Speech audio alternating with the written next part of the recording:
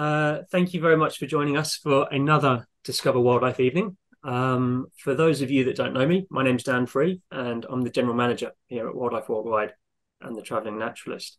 And this evening, I'm joined by the very talented Nick Acheson. Nick is not only a very good friend of mine and has been for some years now, but he is an incredible naturalist and an exceptional tour leader. I don't want to give him too many compliments, but he is a talent. He's an absolute pleasure to work with. Over the years, we've worked on trips all over the world and had a lot of fun doing it. These days, Nick really likes to concentrate on the UK and in particular his home county of Norfolk, which is what we're going to be hearing about tonight.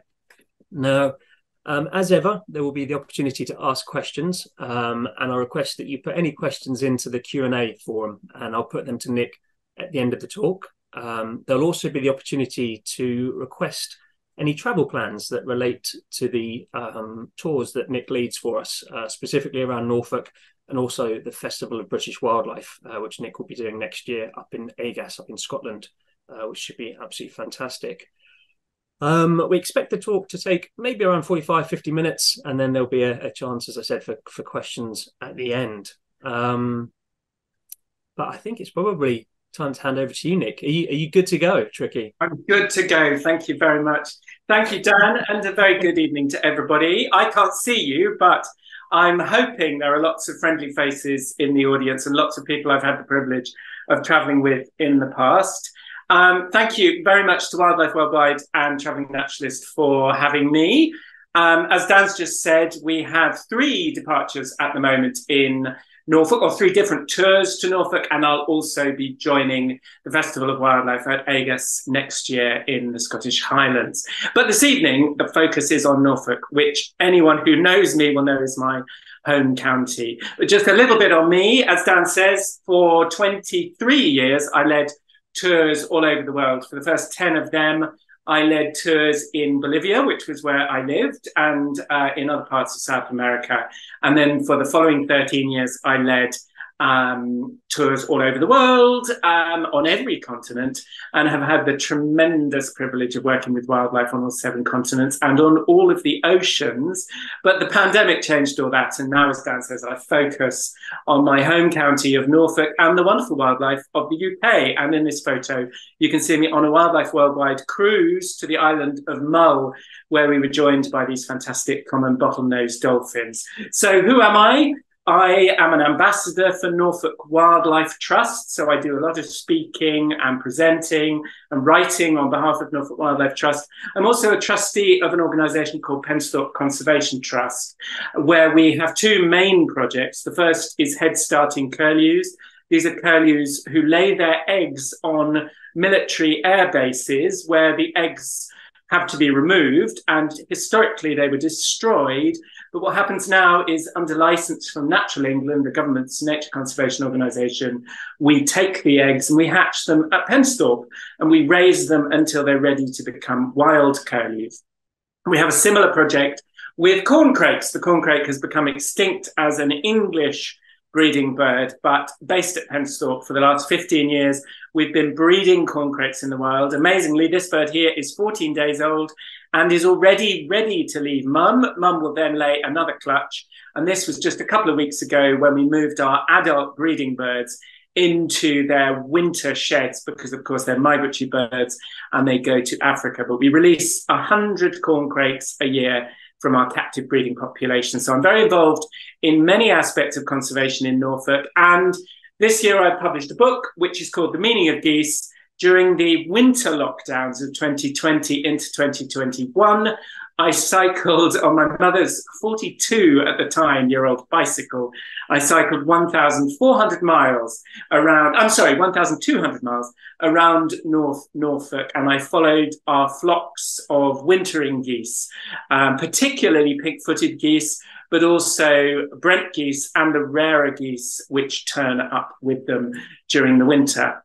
But I'm here this evening to talk to you about nature in Norfolk, and in particular about the 3 tours that we have.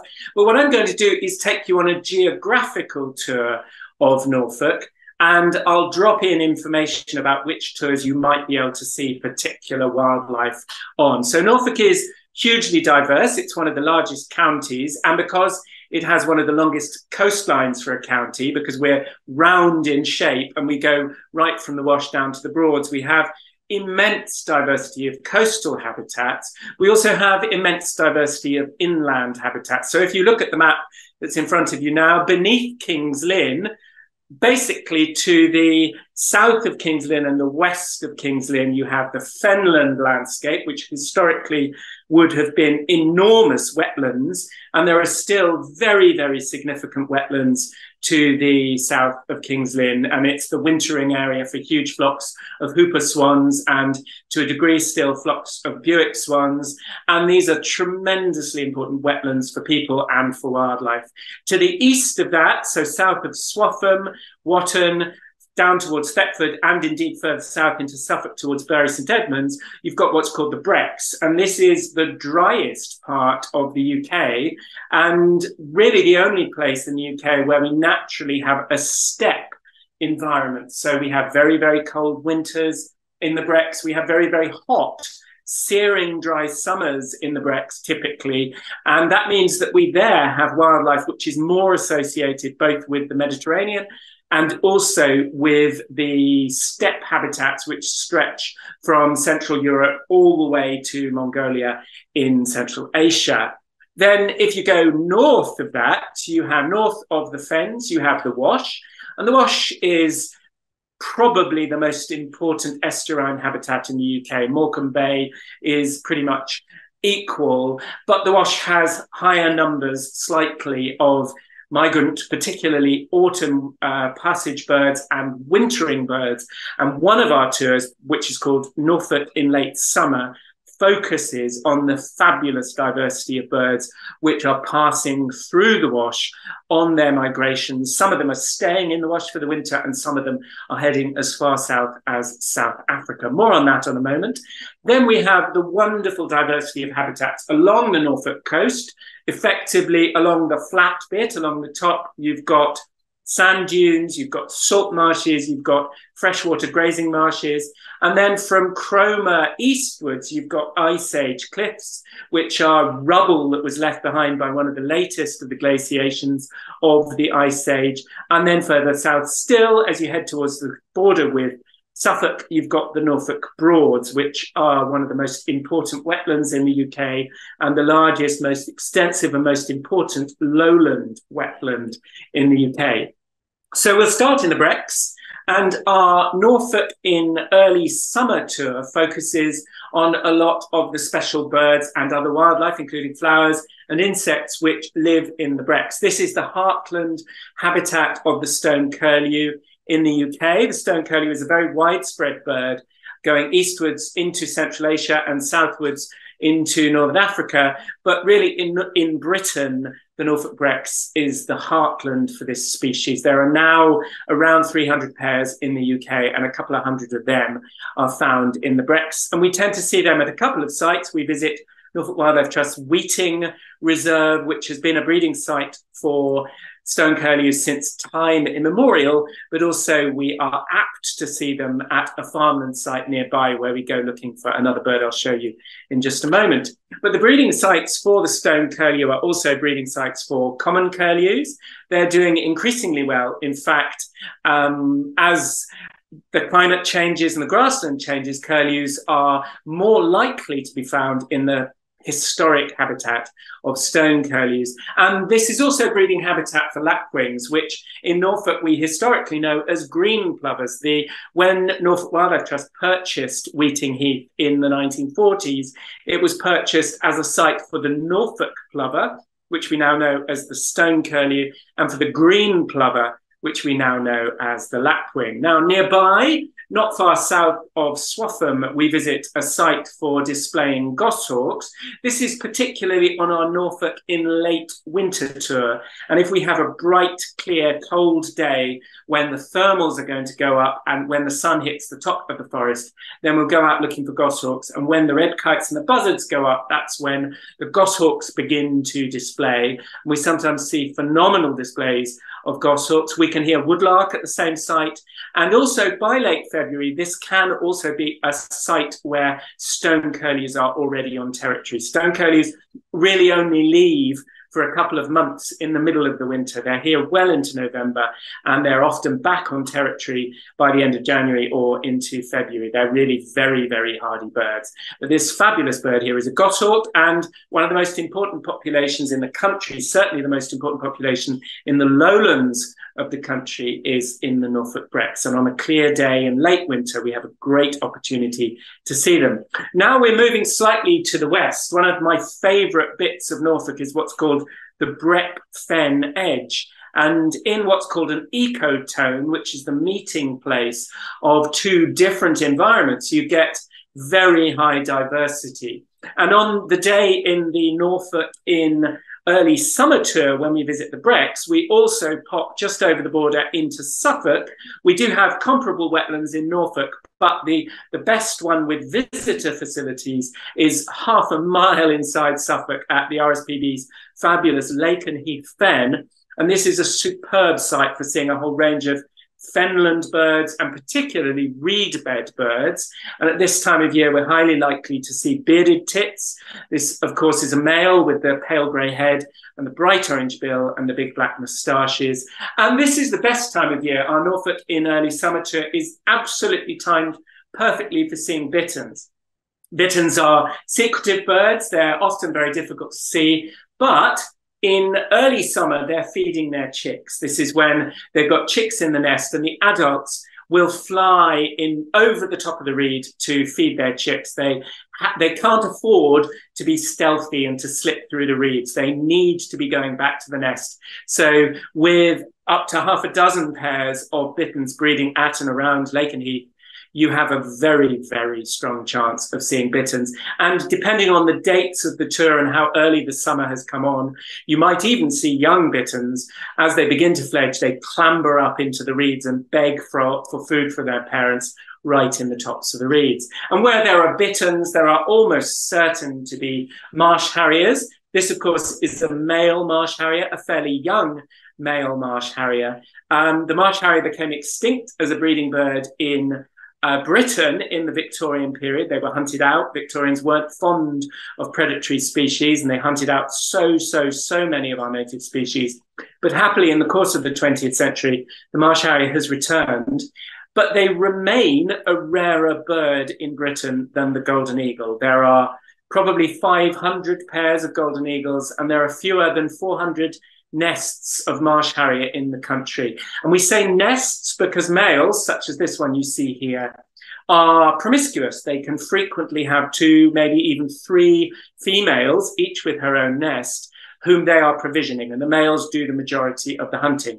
So in a really good territory, a male might be catching food for easily half a dozen chicks, if not up to a dozen chicks, plus the females in the nest. Lake and Heath is also the best place I know for seeing cuckoos. There's a huge population of reed warblers in the reeds, and they are nest predated by the cuckoo, which means that you've got a phenomenally good chance of hearing singing cuckoos and seeing the cuckoos fly over the reed bed when we visit on our Norfolk in early summer tour in June. And that's exactly the time when hobbies are returning. Hobbies are quite late breeding birds. And so it's a brilliant time for seeing hobbies. Sometimes in flocks, you can see 20, 30 birds, usually in May rather than in June.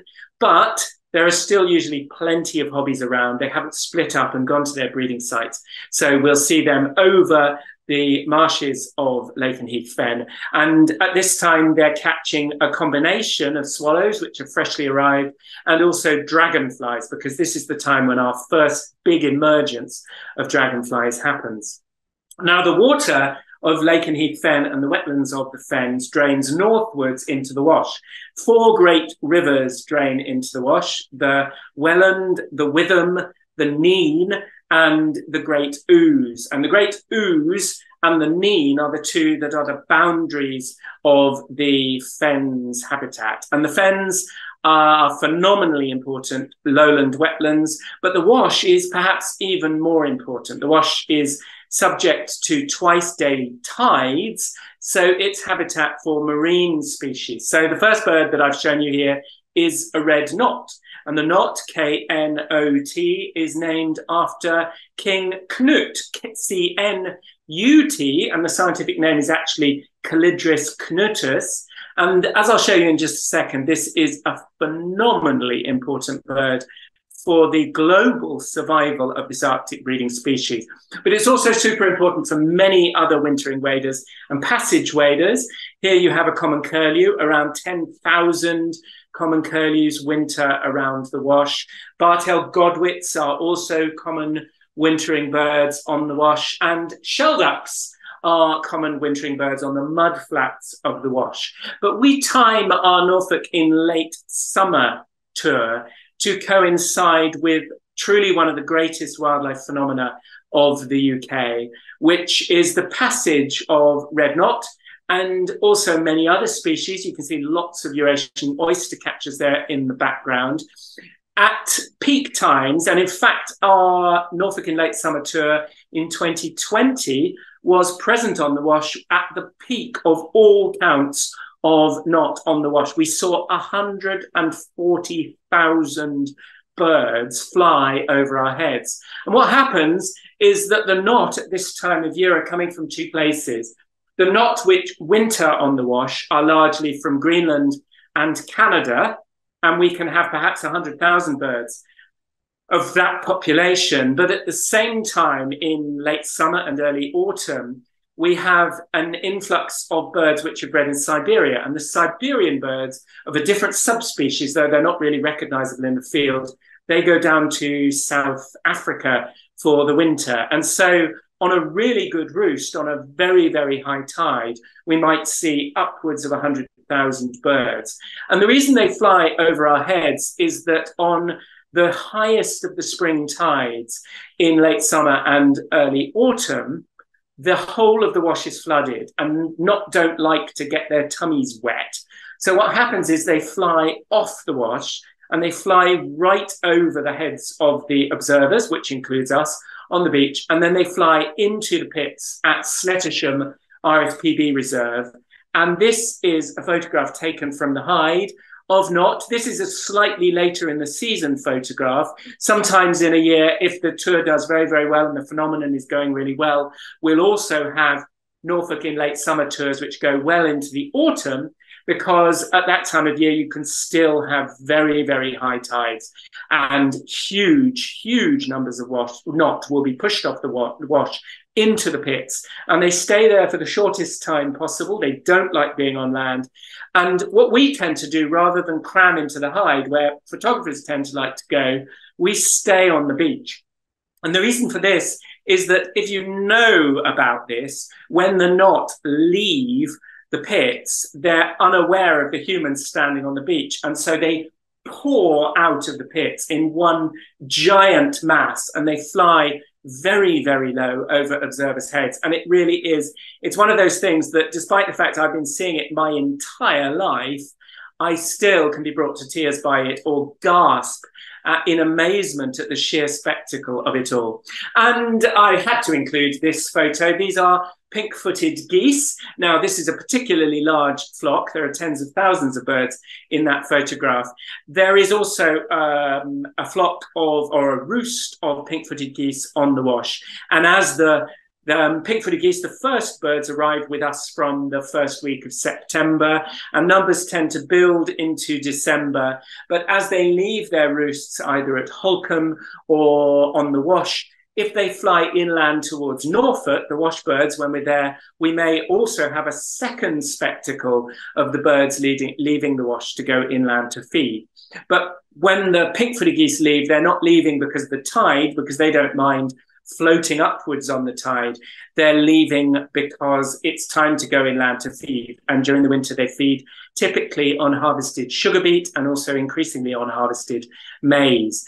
So that's very much the focus of our Norfolk in late summer tour.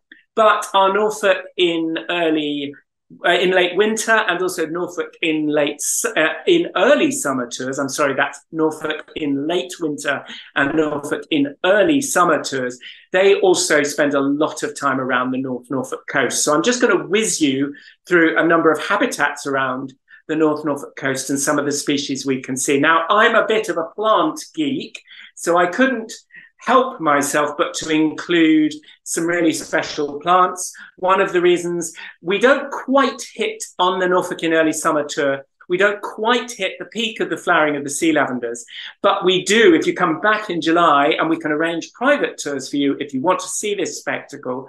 We have 4 species of sea lavender. So this is the biggest and by far the commonest of them. This is common sea lavender. This is rock sea lavender, and the serious botanists will tell you that there are multiple cryptic species of rock sea lavenders. I politely ignore that because they're all absolutely identical. But this is the really, really special one. This is matted sea lavender, which is really, really lovely with these sort of tissue papery flowers. And it is only found in the UK across the north of Norfolk. It's found from the Wash east to where my father was born at Blakeney, and it's found nowhere else in the whole of the UK. So we're very proud of it. And we're very proud of this too.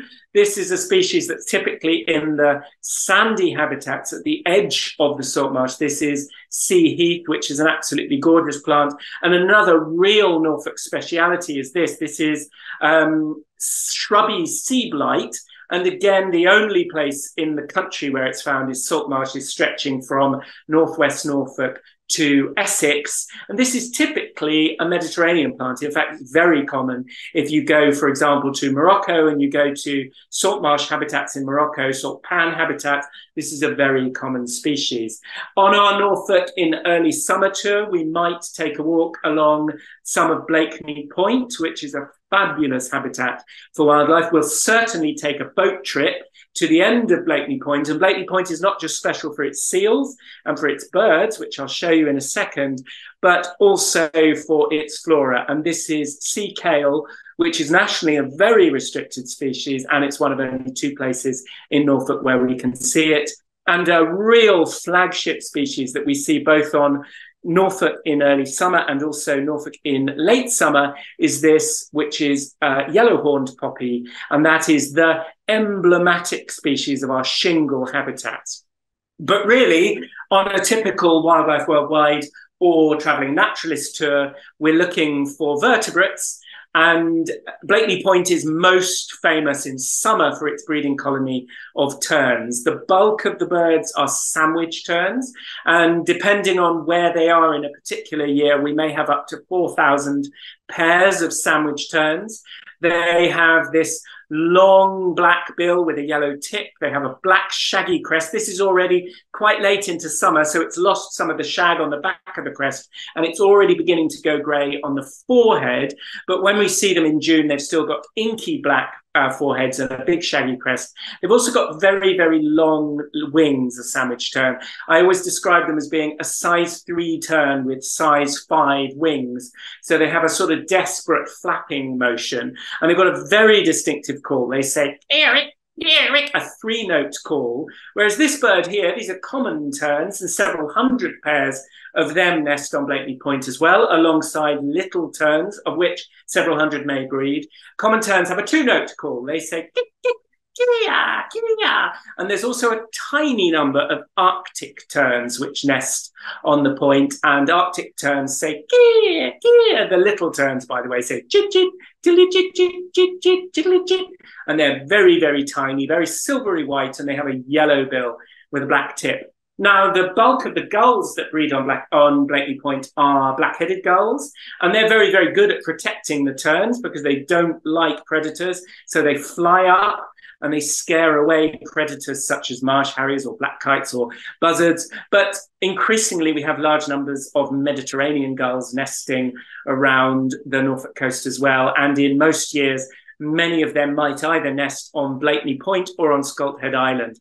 And in our Norfolk in early summer tour, we take a boat trip out to the end of the point, and we'll also there be seeing seals because we have 2 species of seal which breed in Norfolk, and both are found year-round here. In summer, this species, the harbour seal, also known as the common seal, which has got the cute, rounded face and the V-shaped nostrils and the very innocent, rather round eyes. The common seal breeds in summer, so we're likely to see numbers of them on the end of the point in summer. And this species, the much more snouty, long-nosed grey seal, breeds in winter, and November's the peak for them. But even for them, we're likely to see them around the coast on our Norfolk in late summer tour and also our Norfolk in late winter tour. Now, right round the coast, there's wonderful wildlife to see. All times of year, you can see ringed plovers. This is a breeding bird in summer. They breed on the shingle. They also breed on our sandy beaches, but we see them in large numbers in the winter too. And in winter, they're joined by such species as snow buntings. I was out on the coast last weekend and I had snow buntings fly over me, Lapland buntings fly over me. And at the moment, we've got a flock of 12 shorelarks, which are wintering at Holkham. And if there are shorelarks wintering either on the Norfolk in late summer tour, if we have it well into autumn, we'll go and look for shorelarks if they're around. And if they're still around, very often they're with us still well into April, we might have the chance to go and look for them in our Norfolk in late winter tour. Now we're moving further around the coast into the wetland areas, and both the salt marshes and the freshwater grazing marshes have a phenomenal diversity and also population of wintering waterfowl. This, of course, is a great teal. There are thousands of dark-bellied Brent geese along the coast. These are Siberian breeding birds. They're usually joined, and 10 days ago I saw one with them, by pale-bellied Brent geese, which might come to us either from Greenland or Canada. Those are the birds that typically winter in the west of the UK, but probably the birds that occasionally join our dark-bellied Brent flocks are the ones that breed in Svalbard, and they're the ones that typically winter in Northumberland and on the European coast in the Netherlands. But Brent geese are a typical sight and sound along our coast in winter, and they have this gorgeous throaty burble, this deep, rolling, rather Slavic sound. I'm terribly proud of this photo because whereas most of the photographs in this talk, apart from the flowers, were taken by clever people with big lenses, this glaucous gull, which is a common bird that we see, or not a common bird, but a regular bird that we see around the coast in winter, and we can see on our Norfolk in late winter. This glaucous gull I took at Clyde by holding my phone up to my telescope. And if there's one around, we'll be sure to make the effort to go and look for it in Norfolk in late winter. Now we're heading further south. I mentioned that the Ice Age cliffs that were left behind by a glacier retreating at the end of the Ice Age, they stretch down from Cromer, well, really from Weybourne through Sheringham, Cromer, Haysborough, and then down to the Broads. And all of this is fantastic country for a lot of species. If we have time, if we're in the neighbourhood on Norfolk in early summer, we might make a quick visit to rock pools. We have an outcropping of the chalk, the late Cretaceous chalk, so that's 70 or 80 million years old. That outcrops at West Runton, Cromer, Sheringham. We might take a moment to nip to the rock pools if we're passing, but all of this coastal habitat is wonderful for observing such species as brown hares, which in Norfolk we know as sallies, and also barn owls. We're really one of the heartlands for barn owls in the country, and we might see them on Norfolk in early summer when they're active by day because they're feeding chicks, or we might see them in Norfolk in late winter when they're active by day because times are hard and they're desperate for food. And like the hare, which we call Sally in Norfolk we call the barn owl billywicks. Now we've headed southwards and we've ended up in the Norfolk Broads. And the Norfolk Broads are one of the most phenomenal wetlands that you'll find anywhere in Europe, really. And they're a combination of natural habitat and human-made habitat, but that is many hundreds of years old and is therefore very, very precious. along the rivers, and there are many rivers through the Broads, you have an ancient landscape of grazing marshes and of reed beds and of scrubby willow and alder woods, which we know as Carr woodland in Norfolk. But the Broads themselves, the pits, the lakes, are actually an artifact of human habitation. They were dug out in the Middle Ages. And because it's a very low-lying peaty area, they flooded with water from the water table and from the surrounding rivers. And that's meant that the Broads have filled up with water. And for many hundreds of years since the Middle Ages, they've been hugely important habitat for thousands of wintering birds, for many hundreds of breeding birds. They really are hugely important for a whole range of species. Now, we time our Norfolk in early summer, so that it's absolutely spot on for seeing this glorious thing. You may have seen swallowtail butterflies in summer elsewhere in Europe, but they're different subspecies. We have in Norfolk a unique subspecies of the swallowtail, which is called Papiliomacaon britannicus, and it's only found in the Norfolk Broads. It doesn't even stray into northern Suffolk, where the Broads reach down. And so we're very, very proud of our swallowtails. And they're very fussy. They're on the continent, most subspecies of the swallowtail. In fact, the swallowtail gets as far east as the northwest of India. Most subspecies will lay their eggs on a number of different species in the carrot family, but our subspecies, Britannicus, is extremely fussy and will lay its eggs only on a rare plant called milk parsley. And so on Norfolk in early summer, we're at peak time for the adults. We're a little bit early for eggs, but depending where it falls in the month of June, we have a chance of finding eggs. We'll certainly see the young sprouts of the plant milk parsley, which is where it's going to lay its eggs and where the caterpillars will feed in the summer. Now, when I started leading Norfolk tours a number of years ago, we would make a huge effort to see this gorgeous species. It's one of a number of at least a dozen species of dragonflies that we might see, but this is called the Norfolk hawker. On the continent, where it's called the green-eyed hawker, it's much more common and widespread. And as our climate changes, it's one of the species that's winning. It's doing very, very well indeed. And the Norfolk hawker has now spread all along the south coast of the UK, as far west as Dorset now, and it's also spreading all over Norfolk. So where we used to go to the Norfolk Broads, which was the only place in the country where it was found, and it's still its heartland, and we're on a good day in summer, we're very, very likely to see it on our Norfolk in early summer tour. But nowadays you can be safe in the knowledge you'll see Norfolk hawkers elsewhere. Now, no apologies for the fact I think you need to understand the whole environment, the whole habitat.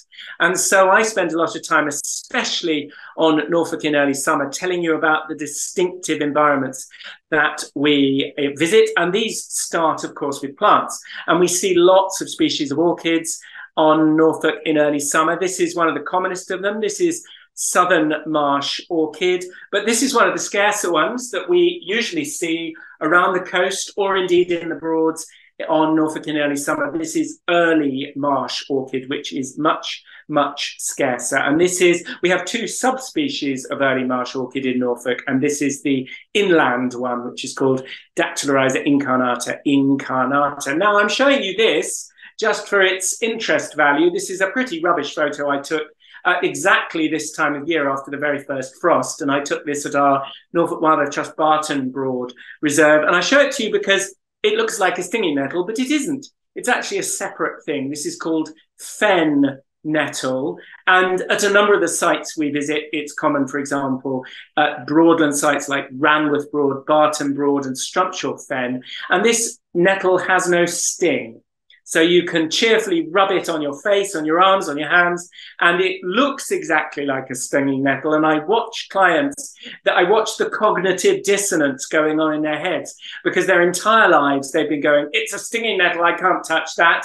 And they can see someone cheerfully rubbing it across their face, and it just feels uneasy. It gives you a slightly sicky feel. But this is the lovely fen nettle, which is a real broadland speciality. But talking of broadland specialities, here we have marsh harrier. This is a female, of course. This is a fairly young female. And the Broads, though we will already have seen them in the fens in our Norfolk in early summer. We'll certainly also see them in Norfolk in early summer in the Broads, and Norfolk in late winter, we're highly likely to see them as well. But I'll come on to the reason for that in just a moment. So that's the marsh harrier, about a third of the whole British population, so more than 100 nests nest here in Norfolk. We really are the heartland for the bird that used to be known as the Norfolk hawk. We're also the heartland for this fabulous creature, the common crane. Much though wonderful news, the common crane has been reintroduced in the Somerset levels, and some of those birds have spread back to where they were raised at Slimbridge in Gloucestershire, and they've also started breeding on the Gwent levels in the south of Wales. Norfolk has had breeding cranes since 1982, when the first pair bred. They arrived in 1979. They first attempted to breed in 1981 when they failed, and they bred successfully in 1982. And ever since then, in the Broads, the population has been slowly building, and they've now spread into the fens. And we now typically have a winter roost of around 60 or 70 birds in the Broads and a similar number of birds in the fens. So we're getting towards a couple of hundred birds with pairs and adults in the East Anglian population. And we now know also that they're mixing with birds from the Somerset levels. So globally, across the UK now, there are more than 70 breeding pairs, which is completely fantastic to have this once common bird restored to the UK landscape. And in Norfolk, they've done it all under their own steam. Now, one final bit on heathland. We will visit heathland on the Norfolk in early summer tour, because we have heathland right next to us, but also the sites that we visit along the North Norfolk coast usually have heathland just inland of them on the sandy ridge, which is called the Holt to Cromer Ridge. But our hotel is fortuitously right between two fabulous heathland sites. One of them, Dersingham Bog, is a wonderful breeding site for nightjars. I've never seen nightjars in all my years leading trips and watching birds. I've never seen nightjars better. Dersingham Bog is quite extraordinary. And I can feel the presence of people in the talk this evening who've been on the Norfolk in early summer tour with me and seen the nightjars, and despite the mosquitoes at this site, begged me to take them back the next night because it's such a phenomenal display. So that's Dersingham Bog, which is a National Nature Reserve. But just to the other side of the hotel, we also have another National Nature Reserve, which belongs to Norfolk Wildlife Trust, which is called Roydon Common and Grimston Warren. And in the wet bits of that, we see this lovely heather flowering in summer, which is called cross-leaved heath. But also there are huge areas of the much commoner common ling or common heather. And this is both a breeding site for many birds. It's a breeding site for stonechats, for tree pipits, for the wonderful woodlark that we also hear. Woodlarks are really best heard not in summer, but in late winter. So we hear woodlarks in the Brecks when we go looking for goshawks in Norfolk in late winter, but we also hear them still both in the Brecks and on the heaths in Norfolk in early summer. But really, the best reason for our hotel, which is just outside King's Lynn, is because in Norfolk in late winter, we are surrounded by wintering raptors. There's a roost of raptors on Roydon Common and another one on Dersingham Bog. And we go out on a couple of evenings of the tours and we'll see marsh harriers come to roost. We may see short-eared owls come to roost. We might see barn owls hunting in the dusk. We may well hear tawny owls shrieking. We might see peregrines or merlins come into the roost, and we're almost certain also to see hen harriers. Increasingly, we now have another harrier wintering in Norfolk. We've got just one wintering this winter. We have pallid harriers wintering in Norfolk. We had one immature female, first winter female wintering last winter. We have a second winter female wintering this winter, and we believe it's probably the same bird. A few years ago, there was one actually in the roost that we visit on our Norfolk in late winter tours. So I have spoken for 40 minutes and I've wrapped up more or less everything I want to say on the tours, but Dan has one or two other things that he wants to say, and I would love to field questions and to share with you my passion for my home county of Norfolk, and also to tell you about the logistics and the practicalities of the tours that we offer here in Norfolk, and to listen to any suggestions that you have for private things that you might like to do. So if you have any questions, I understand some have been dropped in the box, please let me know. Nick, that was exceptional. Thank you so much. It's always a pleasure hearing you talk about the destinations and stuff that you visited in the past, but to hear you talk about your home patch of Norfolk with so much passion and just in such depth and such, you know, with such confidence, it was a wonderful talk. So thank you ever so much for that. And thanks to everyone. Really, there are a few questions which we'll get into very shortly. But before we do that, what we'll do is just very quickly launch the poll, just in case any of those trips are of interest. Then you can request a copy of the travel plan, of the detailed itinerary. So if I can just briefly riff on this and summarize the tours. Norfolk in early summer, which is at the top of your poll, is a slightly longer tour, 4 full days, and we visit the Brecks for stone curlews and singing woodlarks and breeding tree pipits and breeding spotted flycatchers and some very rare plants and all sorts of other things. And the same day we visit the fens for cranes and for bitterns and hobbies and cuckoos and marsh harriers and bearded tits. Norfolk in early summer. We've got 2 early summers there. That's right. So yes. So it should be late summer and early. I don't know which one's which. Shall we say that the second one should be late summer? That's courtesy of Sue. Thanks for that, Sue. Let's assume that just offload the blame. Let's assume that the top one is Norfolk in early summer, and the middle one, or the one below that, is Norfolk in late summer.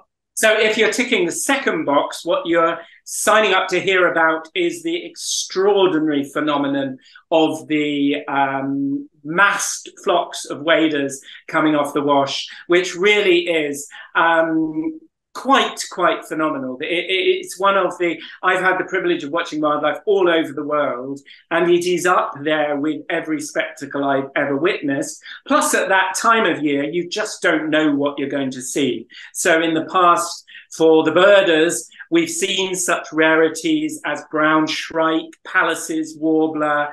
We've seen red-flanked bluetail. So there's a great diversity of species. So that second box is Norfolk in late summer, which we actually also run into the autumn, and that is focused around the highest of high tides at the wash, which gives us the opportunity to see that spectacle. And then Norfolk in late winter is focused on displaying goshawks, hawfinches, also in the Brecks. That's a great time of year to visit the coast for coastal waders, to visit the wash for the wintering waterfowl and waders. So it's a wonderfully diverse exploration. And then, Dan, do you want to say something about the Festival of British Wildlife, which is taking place at Agas in the Scottish Highlands? Yeah, absolutely. So we have exclusive use of the Agas estate, which is a wonderful setting up in the Scottish Highlands, about an hour's drive from Inverness.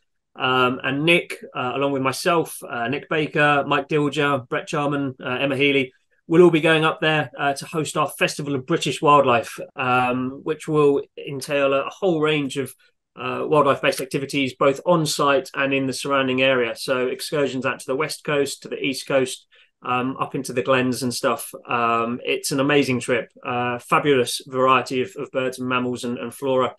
So Nick will be joining us for that next year as well, and that will be operating in late May. So yes, do look out for that one. It's a very good trip. I can get just as excited about Scottish glens and their wildlife and flora and birds, and of course the wonderful coastal wildlife right up to common bottlenose dolphins, as I can about the wildlife of my native Norfolk. Yeah, the combination of yourself, Nick Baker, and Mike Dilger, there's going to be a lot of enthusiasm on that trip, I think. Almost painful levels. Nick, whilst people are expressing their interests in travel plans and so forth, I have got a few questions for you. Please. One of them relates to the physicality of these trips. How tough are these trips? How fit do you need to be? They're not very tough at all. I suppose, in a way, the toughest physically is Norfolk in, let me get this right, late summer. So the washed one. The reason for that is we have to walk out probably in excess of a kilometre from the car park at first light. Now, it's hugely worth it, but you're walking on shingle pretty much in the dark because you've got to be there for first light. And so that's probably the most demanding. All of the rest of them we take at a pretty gentle pace, and we don't do any very severe walks. Even the Snettisham walk, the Norfolk in late summer one, isn't a mighty walk. It's just that I do need to get you all up. The best tides are at dawn. And so I need to get you up there. It's absolutely worth it, but it does involve a little bit more walking very early in the morning. But the rest of them are all at a pretty gentle pace. We do, of course, like to explore as far as we can, but most of the nature reserves are ones where there's a visitor centre or there are seats. So if anybody did feel they wanted to walk half of a walk that we were doing, we never do a whole day's walk. We always divide the day into two. And if somebody felt they'd walked enough and they wanted to sit by themselves and watch the dragonflies, watch the flowers, take some photos, ask me later if they've got any questions about what they've photographed, we can plan that into our day. So I'll always have a backup plan of how I can accommodate those who want to go a little bit further and those who want to stay back a little bit nearer the visitor centre or on a bench, and we'll make sure that we pick you up on the way back. Brilliant. So as long as you're able to do like a couple of kilometres over the course of the day at a nice slow pace. Absolutely. Absolutely. None of them is a big flogging up hills. We don't have hills in Norfolk. We used to have hills. We got bored of them. We got rid of them in order to deliver fantastically accessible tours. Very nice. Very nice. Also, I mean, just to add as well, if anybody is going to struggle to do that as well, then we absolutely can set this up for them privately as well. And you can take them out and do as much or as little as they want and stuff and see the site. So very easily. And on the subject of the Norfolk in late summer tour, if anyone really would struggle with the walk, the RSP, I don't think there would be a way of doing this on the main tour, but with sufficient notice, we can actually ask for disabled parking from the RSPB on the reserve, and then you're only a short walk, really 100 metres from the place where it all happens. But there's only parking for a couple of vehicles there, so those spaces are booked up, and there's no way we could do that with the big vehicle with all of our groups. So we have to assume that everybody on the Norfolk in late summer tour is able to do the walk. But if anyone wanted to do that as a private departure, with enough time in advance, the team at RSPB Titchwell and Snettisham are extremely friendly and helpful and accommodating, and we could work on making that a possibility.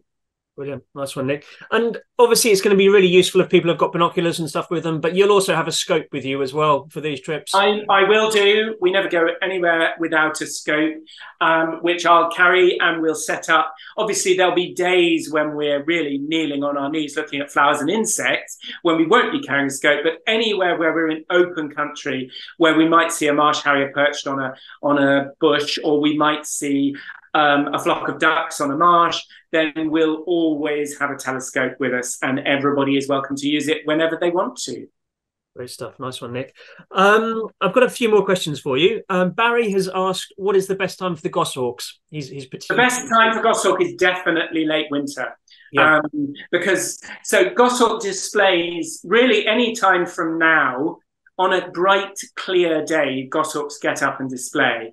But if you want to see a range of other things, like the hawfinches as they gather in their roosts, and the firecress when they begin to sing, and the woodlarks when they begin to sing, and the stone curlews when they come back to their breeding sites, then you've got to time the goshawks. So we can do goshawks for you right the way through the winter. We just need bright, clear weather because they'll display right through winter. But February, late February, mid-February, late February is absolutely peak for displaying goshawk. Brilliant. Good man. Thank you. We've also just had another question just come in, just on what the private trips would include. But the private trips, if we do those for people, we can design them exactly to their requirements, whatever the target species are. So any of the stuff which you've mentioned today, can be incorporated into it. Absolutely. And they can also, if your particular interest were the flora of the salt marshes, then you could go in July, but still visit the tern colonies and sea seals, or you'd be highly likely still to see marsh harriers and bitterns and things in the Broads if you were to go. So essentially, if it lives in Norfolk, we can provide private dates. Now, we base our group tours at a hotel that's just outside King's Lynn, because it's extremely convenient, both for the surrounding habitats, especially in winter, the winter roosts of hen harriers, marsh harriers, merlins, and so on. And we have seen great grey shrike, in fact, in those roosts on one of the tours. And it's phenomenally convenient also for the summer nightjars, because they're right next to the hotel. But we also can, on a private departure, we have small hotels right the way around Norfolk. So if you were interested particularly in Broadland, we could place you much closer to Broadland, which would be less of a commute to get there. So for small private departures, we can be greatly more flexible and put you very, very close to the thing that you particularly want to see. Brilliant. Nice one, Nick. A question here from Anonymous, which is always good fun. Is it commonplace to rub fen nettles on your face? Is this a common practice in Norfolk? And is it the secret to your youthful good looks? It is. It is a common practice in Norfolk, and but there's a sort of there's an apprenticeship when you can't tell stinging nettle from common nettle, and you have to beat yourself across the face with nettles until you have learned. No, I just rub fen nettles on my face to freak my clients out. Good. I mean, you'd never think that you were 65. You wouldn't. You don't look a day over 55, honestly. No, that's true. Thank you very much, Daniel. It's been a pleasure. You're very welcome. Especially not having worked with you for 20 years. You really wouldn't think I was. Nick, we should just make a little bit more reference to your book as well. I've got a copy here. Nick is a very talented chap, as we can all see and have all heard this evening, and he's written a book about geese, the meaning of geese, which is about Nick's. Well, you give a quick summary, Nick. You're much better placed for it than me. Thank you very much, Dan. So yes, Dan's modelling the cover. I'm very lucky to have a phenomenal cover designed by Holly Ovenden. I cycled for 7 months through the lockdowns of 2020 into 21, the winter lockdowns, and because for many of us it was a strange, isolated time when work wasn't reliable and things like that, I decided I was going to write a book about the geese. I decided really I was going to become a goose. And so I spent every free day, when the weather wasn't too bad, out with the geese. And during the process of that winter, I wanted not just to write about the geese, but to understand the environment that the geese inhabit and the people that live alongside the geese and love the geese and who farm the land the geese feed on. In some cases, also the wildfowlers, the people who shoot the geese and what impact that has on the geese and the impacts that climate change and other threats are having on the geese. And so I spoke to a fabulous diversity of goose enthusiasts and goose nuts and goose followers, and I wrote their stories. So really the book is about what the geese mean in a changing landscape, in a changing climate, and what they mean to me as someone who's grown up in North Norfolk and who has lived always every winter of my Norfolk life in the sound of the pink-footed geese fly over me every morning at the moment. At 8 o'clock on the dot, they go to feed in a field which is a mile in that direction where they're feeding on harvested maize. And so I'm roused from my house at 8 o'clock every morning when I rush out into the garden to greet the pink-footed geese. And that is what the book is about. And I'm very grateful to both Wildlife Worldwide and to my publisher, Chelsea Green, because they've arranged a discount code for clients of Wildlife Worldwide and the Travelling Naturalist. Yeah, so just a quick note on that. We will send a follow-up email tomorrow, which will include a link for a 25% discount on Nick's book. So do be sure to take advantage of that. As you can see on your screens at the moment, if you want to join Nick on any of his trips, or indeed the two of us on the Festival of British Wildlife, there is a discount available. So if you fancy any of those trips, have a read of the travel plans and just give us a shout and quote the discount code that you can see at the moment. We will remind you of that tomorrow in the email as well. And then just to remind everybody that we've got another talk next week with Mike Dilger, a good friend of Nick and I, and he'll be talking about Scotland from seas to the summits. So yeah, I think, Nick, we've got, hold on. I think we're just about there on the questions. If any more do come in, we can obviously pick them up in the morning and respond on email.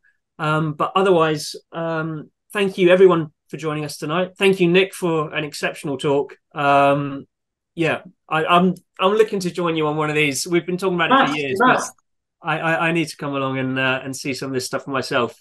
I know that Norfolk's nearly as good as Suffolk, and Suffolk's obviously very special. So I will definitely try and make that happen. But I'll let everybody get on with their evening. Thank you again, Nick. You've been an absolute star, and thank you everyone for joining us. Have a good evening. Thanks to everybody. A real pleasure to speak to you all this evening. And I look forward to seeing you either in Scotland in the summer of next year or indeed in my native Norfolk. And the dates are available now for both 2024 and 2025. So come see the knot, come see the swallowtails, come see the cranes, come see the fabulous diversity of wildlife of my native Norfolk. Thanks, Nick. Good night. Bye-bye.